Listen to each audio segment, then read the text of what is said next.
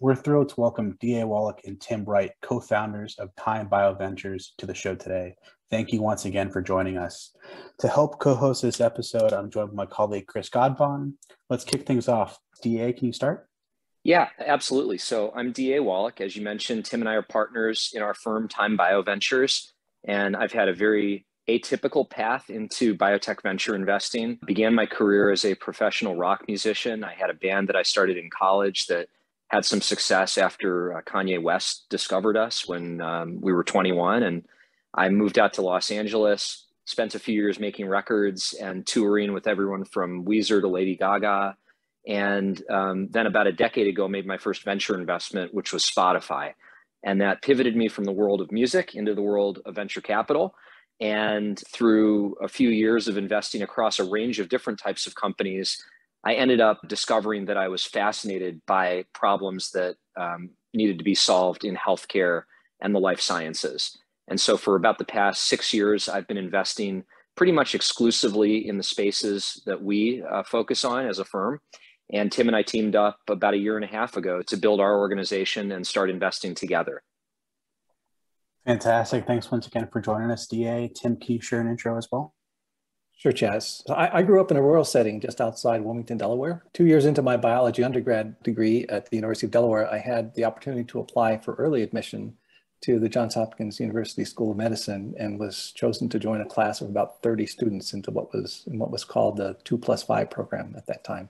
I've always been open to following different forks in the road, new opportunities through my life. And this has led me to many interesting career changes from what my original plan was, which was to practice medicine in a rural setting. I ended up taking an academic path, had an exciting time there for over a decade, and then moved to the pharmaceutical R&D area and pursued that for over a decade. And after that, moved to biotech for several years, and now I found myself teaming up with DA and pursuing venture investing. It's been a fantastic transition across many different career opportunities, and I'm really looking forward to the next phase, which is having greater impact on the future of innovation in life sciences.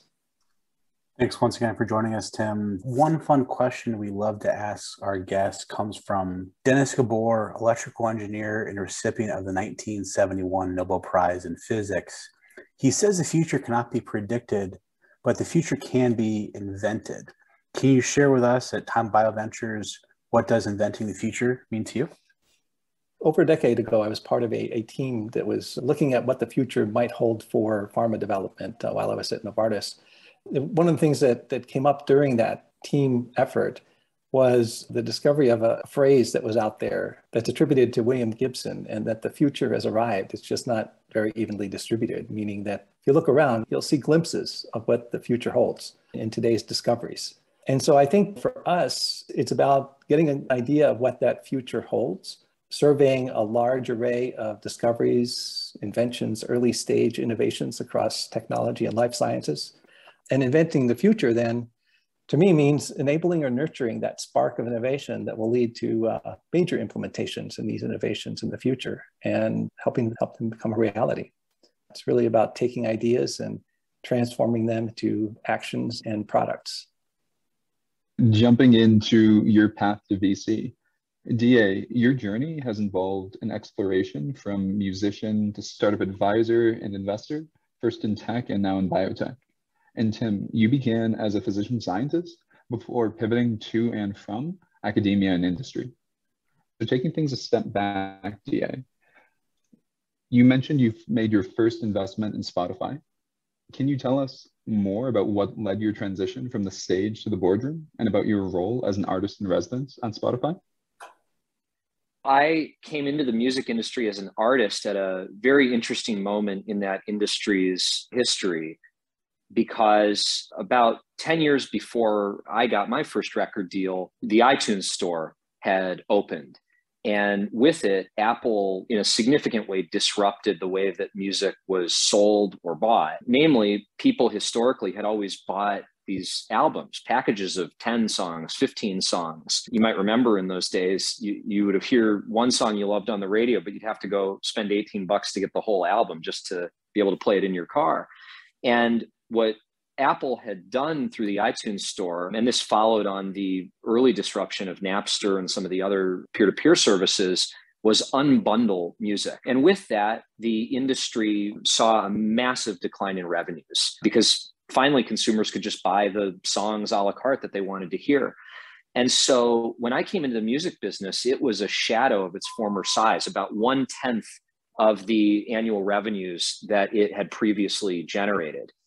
And everyone was trying to figure out, how do we fix this thing? How do we get more money back into music? Because most consumers were spending a very small percentage of what they used to. And so when I found the Spotify team, it seemed to me that they had finally built a product that was so compelling that you could imagine people who basically had stopped paying for music starting to pay again.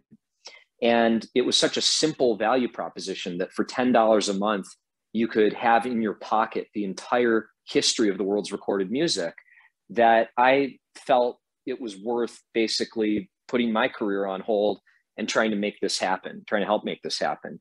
So it was amazing to be able to work with that team as it was just preparing to come to the United States and some of the other major music markets in the world. And we had a wonderful journey. It was at the beginning an uphill battle. Essentially, we had to sell both the music industry and the consumer, and not to mention artists themselves, on the idea that this was a good direction for music consumption to move. So it was a fabulous experience. A similar question for yourself, Tim. What drove your transition from the hospital to industry to academia and ultimately back? Yeah, so it's interesting. From a very early age, I became fascinated with biology, and in particular, human biology and physiology. That led me to begin reading, around the age of 11, 12, as much as I could on the topic. Eventually, I volunteered as an orderly at a local emergency room. That only further stimulated my interest in medicine. And I mention this because at the core of my motivation is a drive to help others that I've had from an early age. And role models were physicians, nurses, healthcare professionals that really had the patient at heart. And so, I mentioned previously, in college, I took a path to an early acceptance to medical school, and it was phenomenal. Within the first month of being in medical school, I did things that, because of the program being set up this way, most medical students would do in their third or fourth year. I was scrubbing in at surgeries and meeting patients with physicians and giving counseling to students with all supervision, of course. But it only further instill in me this drive to apply my talents in a patient-centric way. My career, as I mentioned previously, was initially, I was thinking about becoming a rural community physician. But along the way, I found that being a doctor was just not enough to satisfy my scientific curiosity, and did some research work during my training that led me down an academic path where I found I could conduct basic research, applied research, teach, and still see patients. And I found it very challenging and fulfilling for many years. What you find, though, as you progress up the ladder in academia, most faculty experience an increasing burden of administrative responsibilities that takes them away from the things they enjoy about being an academic and an academic physician, and that's what I was experiencing. And that led me then to explore other opportunities. And one of these was a move to industry, which I must say I had not thought of before, but it was just a serendipitous connection to a former colleague that I had tried to recruit, actually as part of my group, that led me down that path. What I found in industry was an ability to get back to science, back to the core of what had started all of my interest in medicine to begin with. And I remember asking one of my senior physician mentors one time if he regretted losing that connection, direct connection to patients. And his response was no. In industry, I get to help many more patients than I could ever have done as a physician in practice or in academia. So I took that move and pursued that path. It was a great experience. Got an opportunity to lead many groups, still remaining very close to the science and the research and development phase of things. After several years across 2 companies in pharma, decided it was time to get, again, back to the science and move to an academic affiliated nonprofit biotech here in La Jolla, Caliber, working with Pete Schultz, who's a phenomenal scientist, working with Pete to build a translational group and get their first molecules ready for clinical testing. Then I moved down to the R&D head at Regulus, again, an amazing opportunity. experience with a public company, which I had always wanted to get, a small biotech public company. And it was in that context that I met up with DA, introduced by a mutual friend. And that was an amazing match in terms of our interests and motivation. So a circuitous path through multiple phases of my life here, touching on different aspects of academia and industry, biotech, and now investments. Leading us right into our next question, Tim. DA, I would absolutely love to hear, and you touched on this briefly in your intro, but what brought you from tech investing into the biotech space? Maybe I'll make one general comment first, which is that what we think of as quote unquote tech investing is really relative to whatever moment we're in. So, at one point the wheel was technology, and then electricity was technology, and so forth. And so the background that I have as an investor is basically as a generalist. I'm fascinated by capital allocation problems. How should resources in society be allocated to new concepts that people are pursuing in such a way that we collectively are getting the biggest bang for our buck? So where I began as an investor, obviously, was in some ways a frivolous area, the music and the arts, although I don't really feel that way about them, but they certainly are a nice to have in your life, as opposed to health, which is obviously among the most, if not the most fundamental aspect of all of our lives. And so I think what has motivated me into our space over time is a combination of three factors, really. One is the shared commitment that Tim and I both have with our time and talents trying to do things that really help people ultimately. The second is also, I think, something Tim and I share, which is that the problems that companies have to solve and that the science of medicine has to solve in health are fascinating problems. And biology is the sort of mother lode of complexity and interestingness, if you're a curious person. And then I think the third is that we're in a transformational moment in human history for a number of different areas in the economy. One of them is certainly energy, and you see this sort of revolution around decarbonization. Another appears to be finance, and you maybe see that in what's happening with the cryptocurrencies and that whole world. But then the third would certainly be health and the technology of medicine itself. Tim, you can feel free to disagree here, but my view of the history of medicine, if you zoom out, is that what we think of as medicine as a sort of scientific discipline really only began in the past 150 to 200 years. So this whole enterprise is basically a new thing for humans. And if I had to put it in a simplistic way, the story is that we're going from a long history as humans of practicing some version of witchcraft. Essentially, we've always gotten sick and died at various times in our lives. And in the past, we used to primarily address this through superstition and trying random things. And where we are in the process of going is towards a true scientific approach to managing human health. And that does in interesting ways actually plug into managing the health of other ecosystems beyond just human organisms. Animal health sees fascinating dividends from the discoveries that we're making. And ultimately, broader systems like ecological systems may, from the same sorts of concepts that people are pursuing in this life sciences revolution. So it's a long answer, but those are really the three drivers of what has pushed me into our space. I think they make it just an enormously exciting area to invest in, build companies in, observe, and benefit from as patients or citizens. The three pillars you've defined sound like a phenomenal reason to get involved in biotech. And it really seems like you're bringing your distinct backgrounds together. But I'd love to hear what brought the two of you together to launch Time BioVentures. Well, I mentioned we were introduced by a mutual friend, and I had, at the time we met, been looking at a potential next move into the venture world, had been doing some venture diligence work part-time.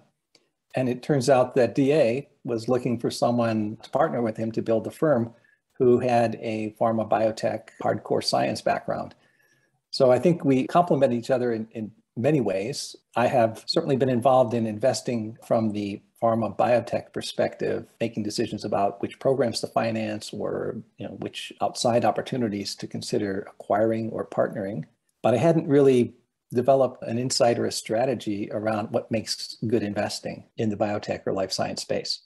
And I think DA had been coming at this from the opposite direction, having this sort of sixth sense about what a great and impactful opportunity might look like, but learning, and he's learning amazingly fast, the ropes of basic science to applied science as it relates to healthcare and technology applied to human health.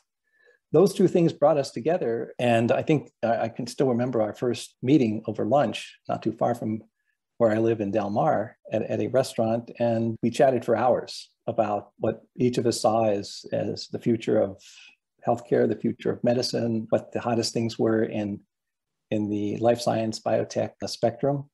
It was pretty clear that we had a great chemistry together, a lot of respect for each other's backgrounds that were very different, and opinions which seemed amazingly aligned, and philosophies that were aligned, although we obviously had very different life experiences. So I think that's what led to the agreement that it made sense for us to join forces and create Time BioVentures. That leads us perfectly into our next topic around launching a VC fund. Today, there seem to be more investors and investment firms than ever before. And at Time, you focus on investing in biotechnology and healthcare startups that seek to reinvent medicine. So as a question to you both, what makes Time BioVentures different? I'll take a stab at it. I think for some of the reasons Tim just alluded to, this is a moment in the landscape of medical innovation where it's a big advantage to be interdisciplinary.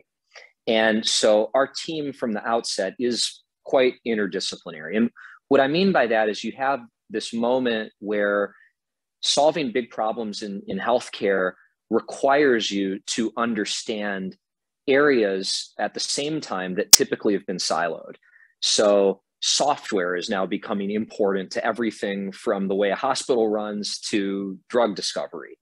Certain basic engineering concepts are now being increasingly invoked in the design of human medicines. We see enormous potential for technologies like soft robotics, artificial intelligence, material sciences innovations to play a role in medicine. And so in the past, I think 10 years ago, 15 years ago, if you were starting a firm to go after big opportunities in healthcare, the core expertise that you needed to have was much more delineated from other investors. And I think what we take advantage of is that between the two of us, we can speak all of these different languages at the same time. And that enables us to understand companies, to understand founders that are really unique to this moment.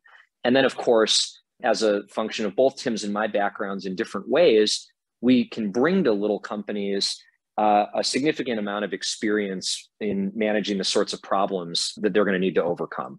And those range from very common company formation problems all the way to deep technical questions that Tim's experience, especially in drug development, gives us a great perspective on. Yeah, the other thing I would add to that is that not only do we complement each other in terms of our disciplinary expertise and backgrounds, but in our networks, in terms of the established investor networks that DA has been plugged in for quite a number of years. I also bring a number of individuals, experts across a variety of disciplines that allow for supporting the companies, not only from the evaluation perspective, but also in the growth perspective of a company that is just getting launched or at critical junctures of their development. That perspective of interdisciplinarity is one that, as you say, DA, is really thriving in the life sciences today. How do you bring the lessons from your own backgrounds to bear when supporting biotech startups? Yes, it's interesting. Biotech startups are quite similar to the experience I would say that I had in academia about starting up new projects that eventually you would seek funding for from a government or non-government agency. you start with concepts. You have to go and look at whether there's freedom to operate in a sense, and what the competitive space looks like, because you don't want to reinvent the wheel and work on something that someone has just published. Having that perspective, I think, offers an opportunity to apply the learnings that I've had in academia and then in industry to support and actually in some ways filter the opportunities that we're seeing. And I find that, number one, very exciting to do as someone with my background. But I also see that working with DA, who has that other side covered very well in terms of the business and entrepreneurial and investment side, as a really great mix for us to not only filter opportunities to identify those that are the most promising based on our current analysis, but also to guide them into a successful outcome. Yeah, the other thing I would just say on that front is one of the things I've learned in being a part of about 40 private investments to date is there are all sorts of differences between the companies that grow to a healthy but minimal scale and those that become the most important companies of a generation. And we, at the end of the day, are trying to find those companies.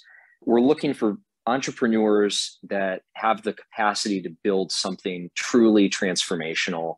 Having watched Spotify and SpaceX and Ripple and a few of these really take off, it's become clear what the attributes are of those founders or of those concepts. And so I think in our space, it's filled with hazards. There are just so many challenging things about building a little drug company or a little diagnostics company. You've got scientific risk, you've got financing risk, you have regulatory risk. It's a minefield. And it takes very, very special people who are not just ambitious and intelligent, but they also have to be really thoughtful and strategic about how they thread the needle, because you have to get so many things right. I don't think our space is like software in that respect, where the mantra has become move fast and break things. Our space is one where you want to balance creativity with real rigor and discipline. And so we try to find and nurture that unusual combination in entrepreneurs. Here at ALEX, we're strong believers that the university entrepreneurial ecosystem will be crucial in this new wave of biotech that you're both describing. Focusing for a moment, Tim, on the fact that you hold active roles in academia, industry, and venture capital, how do you think about the synergy across these three pillars? I'm a firm believer that academia is the richest source of discovery and innovation. It often is the spark that others need to recognize, capture, kindle, and move forward. And I think this is, to be honest with you, this is something that's not only going to continue, but may evolve into perhaps an even greater importance for future innovation in biotech and healthcare. And part of this is enabled by the fact that in the past, an academic scientist could only take their ideas so far. It is one of the reasons why I left academia. I had some ideas about translating some of my research into products that could be diagnostics or therapeutics, but the hurdle to get ideas translated into something tangible is high. I think that hurdle is dropping. And I think that one of the future transitions will be probably how academic research is funded, which right now it's primarily funded by the NIH in the US. And I think that there may be greater and greater opportunities for both private funding from the pharma biotech sector, which interestingly enough was in place many years ago and then lost favor outside of clinical trials. And also the ability of academics to more easily spin out their research and get traction from investors, such as our firm, to see their ideas translated into something that, as DA said, can go big. Biotechs and pharmas really, I think, can assist with the transition because a lot of the technology and resources exist there. But whereas before, it was almost a requirement for an academic to partner with a biotech or pharma, now with the availability of contract research organizations to do everything from high throughput screening, chemistry, antibody, protein generation, expression, all the way through to clinical trial support, you really can go quite a ways from an academic idea through to a product. Tim, you touched on spinning out research and the improvements that commercialization is seeing in academia. How can university commercialization offices learn from the startup sector? Yeah, I think this is an important topic. And I've actually reflected on it some time now because I'm an advisor to some academic tech transfer offices. One of the challenges, and I had that challenge as an academic, is you don't really know what the other side looks like. The other side being what the biotech sector and pharma looks like. And so you're trying to create something that becomes attractive and will gain not only scientific momentum, but also the resources necessary to move it forward from private investors or VC firms or the like. What you know is how to write grants, and that's not a very effective way to get funding for these kinds of spin-outs. You know, one of the things that I think universities can learn from is actually bringing in individuals who have been successful in pharma, biotech, and perhaps even previous entrepreneurs who made it out of the university into a successful company, and relying on them to help guide the academic entrepreneurs into what would be the appropriate transition, whether it's a license deal or whether it's a true spin out. And most importantly, I would say, is understanding what the package looks like. I call it the package because it's not just a great idea, it's not just IP, it's understanding the key elements that makes an opportunity very attractive.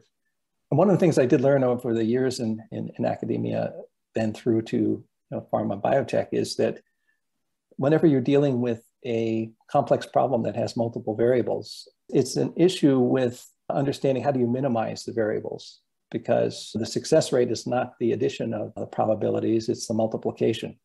So if your success rate is dependent upon success across multiple uncertainties, it can be a pretty daunting task to move something forward. Understanding what that package looks like in terms of minimizing variables that will therefore make that opportunity very attractive to investors, to pharma, or to a potential biotech licensing or a startup opportunity, I think is key.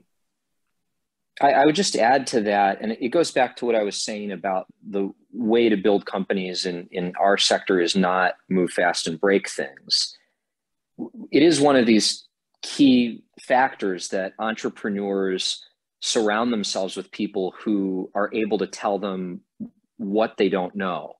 And I think it can be dangerous to transpose the lessons of internet entrepreneurship into this field. If you want to go out tomorrow and build an NFT collectibles platform, I'm not sure that there are too many seasoned entrepreneurs who used to work at Microsoft who are going to tell you a lot of valuable things about how to do that. But what is unique, whether you're building a product that's going to end up going into our healthcare delivery system, or whether you're building a drug company that ultimately will likely sell to a big pharma if it's successful, you're needing to put together that package that Tim described that is able to be incorporated and ingested by these massive existing systems that we have. While I think there's an amazing wave of innovation coming out of these academic environments, I am not bullish on the idea that we're going to see a wholesale disruption of, say, the global pharma industry by Silicon Valley startups. And I think that's maybe an easy mistake to make today, because it would be great to see the Sergey Brin and Larry Page of biotech show up tomorrow and put AstraZeneca out of business with their brilliant new model. But as large and old as these big pharma companies are, these are not stupid companies. They are not organizations that are incapable of bringing innovation to the market. I mean, just look at the integral role that they played in getting some of these vaccines in the past couple of years developed. And so they really do represent an infrastructure that entrepreneurship has to plug into in some sense. And it's in terms of where there's room for tech transfer to improve on the model, I think it's exactly what Tim said. It's bringing in experienced folks who know how to help package basic science in such a way that it can start to move into our healthcare delivery system or into our medical products discovery and development infrastructure. I think you've both touched on this topic around how you evaluate companies. And Tim, you mentioned earlier that DA almost has a sixth sense in the space. So I would love to ask you the question directly. How do you evaluate companies, especially in such novel areas where there often is no existing playbook? I'll take a first stab at that. I would say that there are three key components to our evaluation, and then there are many subcomponents within each one of these. The first pass is that the science has to have a hook. It has to be transformational. DA mentioned this before. We're not interested in incremental innovation. We're interested in things that will really be disruptive and transform patients' lives, the healthcare system, the way health and wellness are evaluated and optimized. The second is the people. And I would say each one of these is almost equally weighted.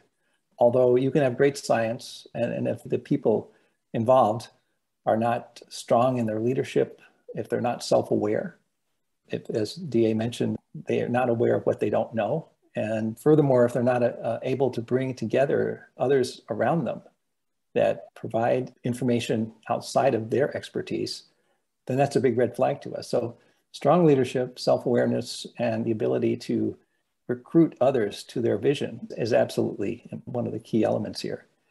And then the third, I would just call the game plan, because it's got many components. It's a research to development plan with key milestones and de-risking aspects to it. It's also a business plan working backward from what does a product look like, and is that something that is going to be transformational and that not only investors can get excited about, but will be something that will make a big difference to human life and well-being. So those three elements, science, the people, and the game plan, I think are the major elements in my playbook, or especially if it's something that hasn't been explored before. The only thing I'll add to that, and I certainly don't want to take credit for having a sixth sense, whatever Tim says, but there is instinct, right? And like all investors, Tim and I bring to the decision-making process a certain amount of gut feel, both when we initially meet a company, how do they make us feel, how excited do we get about that potential? If we get excited, we can assume that other people will in the company's future, and that's a good thing. But on the side of making the investment decision, it's only one factor, this gut feel. And I think there's a huge amount of research into how investment teams make decisions and then the resulting outcomes. And this plugs into a broader literature about decision-making in behavioral psychology. What has been abundantly shown is that process is more important than outcomes in a way. In other words, you can have great investment outcomes as a result of making terrible decisions. And you can also have poor outcomes that result from making very good decisions. And what I mean by a good or a bad decision is a decision that is the result of a rigorously adhered to process.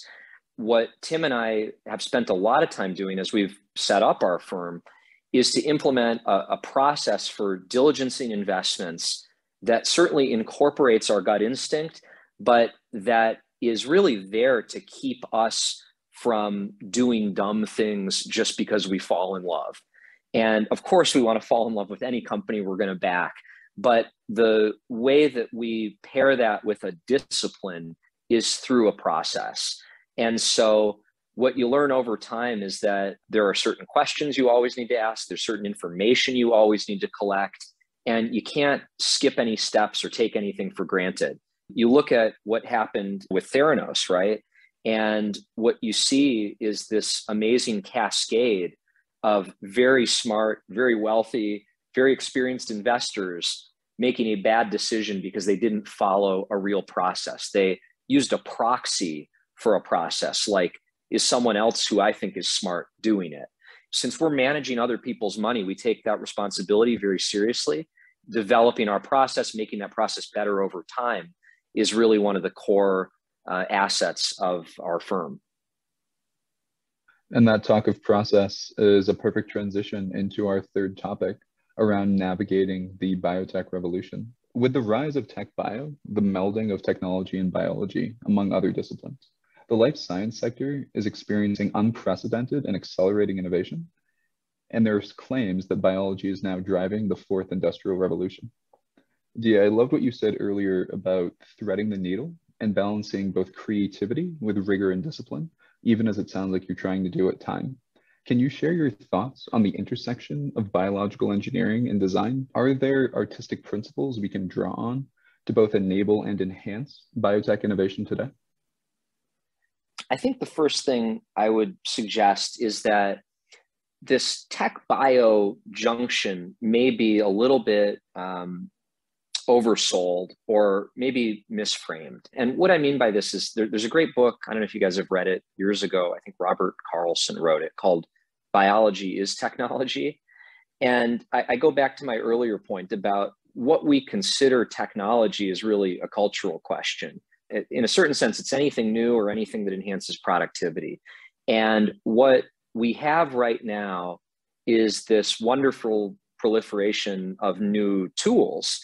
But again, in thinking about this relatively recent history of medicine, a couple hundred years, it's been a pretty rich history of new tools showing up, from antibiotics and germ theory to the first small molecules to the first biologics. The innovations have kept coming at a pretty impressive pace since medicine truly got started. And so I do think we're in an exciting moment, but I think that moment is just a continuation of what's already been going on.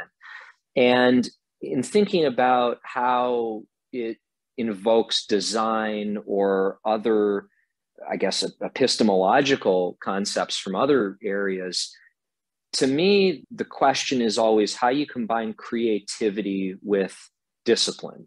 So creativity is sort of this unbounded, unstructured way of thinking, connecting ideas that haven't been connected before, searching through spaces that haven't been explored. And it's obviously integral to doing new things.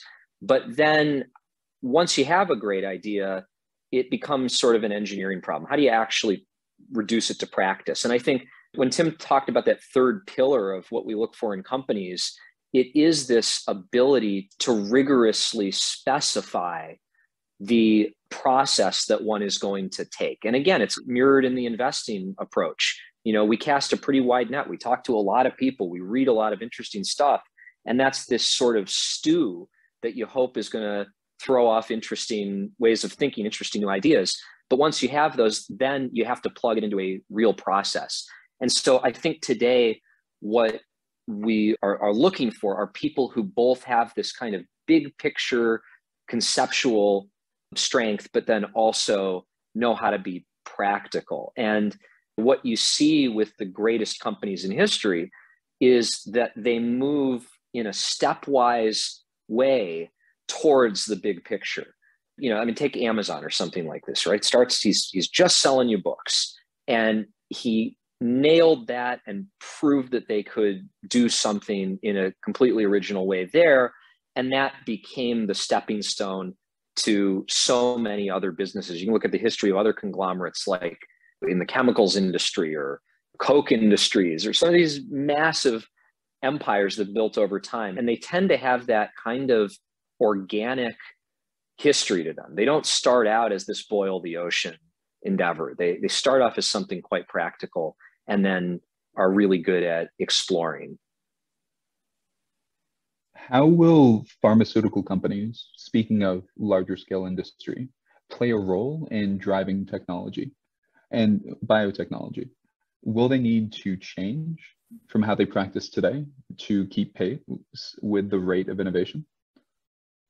I think the answer is yes. We've gone through a couple of phases here. If I think back when I was in academia, it was not uncommon to have very strong pharma-university relationships. In fact, I remember being a visiting professor at a number of universities and seeing plaques on the walls of laboratories saying that this is a blank pharma-supported laboratory. It got a bit of a, I would say, a negative bent to it or feeling about it. And so I think that there was a tendency to move away from that kind of support and funding. But I actually think that is a direction that is open now for the future, to get pharmaceutical companies thinking about earlier interactions with innovation-driven scientists. The fact is that the bulk of the discoveries are being generated in academia. And most academic scientists often lack the insight into the application of their discovery. Some rare entrepreneurial spirits who happen to have academic credentials and happen to make the discovery do have the insight or have that spark, as I mentioned previously, about how to surround themselves with people that can nurture that all the way through to a successful spin out or maybe beyond that even. But most of them sit there with their discoveries, present them at meetings and publish eventually on their discoveries without knowing whether this is going to lead to anything more than perhaps a patent at the university. If we could think about a future where pharmas actually create, and I don't know which direction this is going to have to come from, but perhaps universities can take the first step here, but create settings where science is presented to a forum where multiple pharmas can participate, small biotechs, big biotechs, pharmas, in roundtable discussions about hot science under CDA, work that's perhaps under peer review for being published or patents already filed, and in an attempt to match the innovation in the university with the interest of the pharmas and to see where it fits with their corporate strategy and future directions in R&D. I think this is one area that is ripe for future collaboration that can start very early in the process. The other thing that pharmas can do is just being more transparent about what their corporate strategy is. Every company has it. It's not by chance that they go in a certain therapeutic direction or abandon others. But many times you don't find out about that until pretty late when it's a public disclosure about people being laid off. That strategy shift didn't happen at that time. It happened oftentimes a year before. And then I guess the third would be, as I mentioned, this concept of investments and early partnerships with academic scientists to gain access to the early discoveries, perhaps facilitated by these fora or roundtables where these discoveries are presented to them. I think that could accelerate the pace of translation from discovery to therapeutic, diagnostic, or other applications. One final question to you both here. What, in your opinion, is the future of biotech? And as we move towards that future, how do you think about navigating the biotech revolution of today? I see no limit to the potential for biotech. It's just booming. As DA mentioned earlier, you can look back at the history of modern medicine and see some of the early milestones, key milestones about 150 years ago. And if you look at the tech overlap with biology revolution, that's not even 3 decades old. And fueled by the full sequencing of the human genome, which some people say, well, so it's been sequenced and why haven't we seen amazing things come out of it? We are. It just took a while because having the first sequence is only like having a draft. You need multiple drafts to understand the complexity of it and the variables. And then beyond the sequence, you've got the epigenetic aspects and polymorphisms to understand. So I think there's no real limit to the increase of the application of basic research to life sciences innovation for the foreseeable future. And I think this is just going to yield greater and greater. It's going to fuel the whole system. Biotech has the potential, if not already, to overtake tech in terms of its success and its impact on daily life. Yeah, I'll just add to that. They're not new ideas, but just because they're not new ideas doesn't mean that they've already happened. And these are specifically the concepts of preventative medicine and of personalized medicine. We're still at the dawn of both of those ideas actually being put into practice and productized in medicine. We have, particularly in the United States, but also in other industrialized rich economies, built in the past 50 to 100 years, enormous healthcare infrastructure. And much of that infrastructure is oriented around taking care of people who are very sick.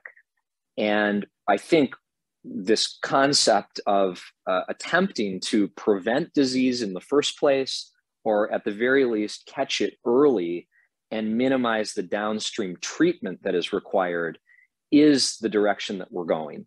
And then the overlay of personalization is, of course, to do that in a way that respects each individual and the uniqueness of them and of their disease. And so both of those ideas that people have been talking about for 20 or 30 years still can serve as a North Star for entrepreneurs or investors. While the biotech industry and the healthcare delivery system do overlap in significant ways, in a certain sense, they are sort of zero sum. Because if you can imagine a future where no one gets sick, then we wouldn't need much of a healthcare system. And so what I hope over time is that we see the true scientific discipline of medicine start to overtake the kind of witchcraft division of it. And what I could imagine years in the future, you're seeing it with COVID, which has been just this amazing accelerant.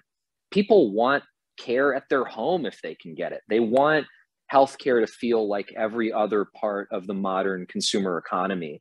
And medicine is obviously sacrosanct in certain ways. It is different than Starbucks, but there is just a huge amount of improvement that we already know we need to make as a society. And all it takes to get us there is a lot of creativity and hard work on the part of entrepreneurs. And before we come to a closing here, folks, a few rapid fire questions to cap things off. Would love, now that we've talked about where we're heading in life sciences, to talk about the challenges ahead for us. What would you describe, Tim, as the grand challenges of life sciences facing us over the next 30 years? Yeah, I think three main challenges come to mind. The first, as DA was alluding to, is the adaptation to changes in societal and government frameworks that will be constantly evolving.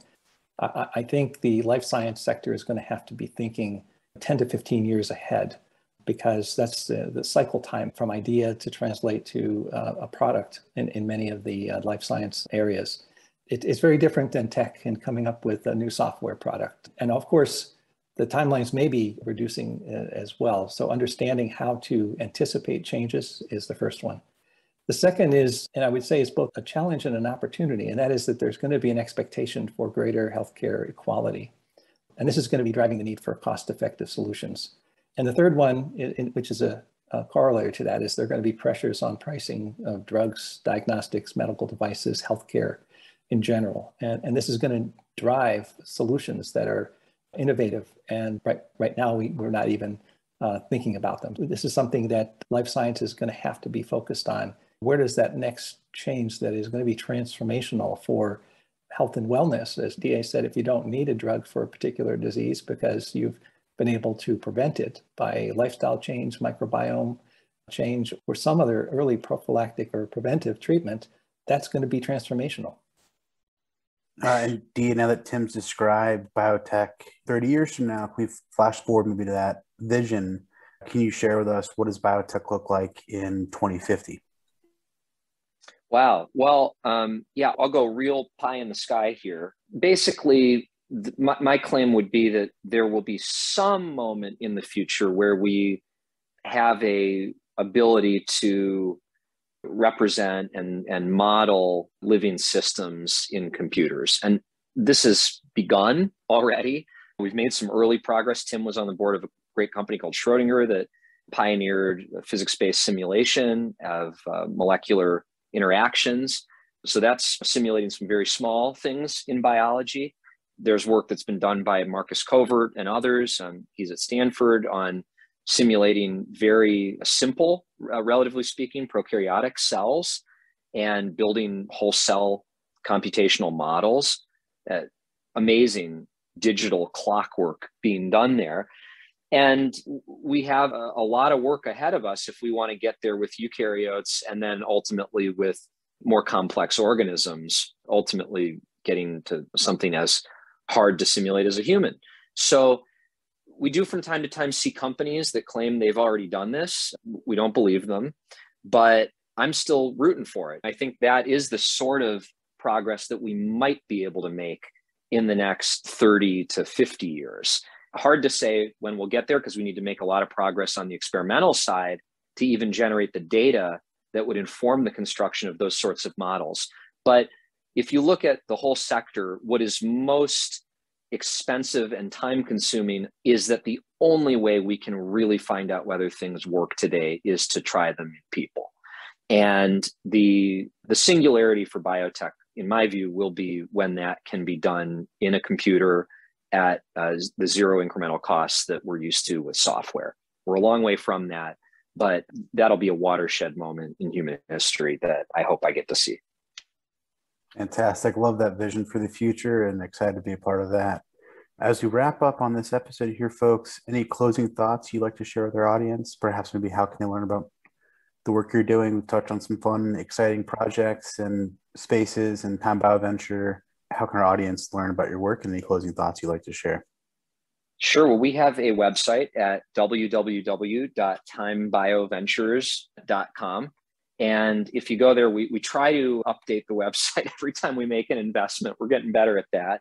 But that's really what we're proudest of, are these companies that we've started to invest in over the past year. And there will be more to come. So we invite your audience to check out the website, get in touch if anyone listening is in the process of building companies, or if you're an investor and you're looking for other like-minded folks to work with, we welcome it. Wonderful. Thank you both, DA and Tim, for an absolutely fantastic episode. I'm sure our listeners will be craving for more here. We're very